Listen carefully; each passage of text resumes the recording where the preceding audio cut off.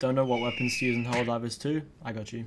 For assault rifles, the AR-23 Liberator. Starting weapon, everyone has it, good fire rate, good damage, great weapon. For shotguns, 100% use the SG-225 Breaker. Best gun in the game, automatic, good range, great fire rate and damage.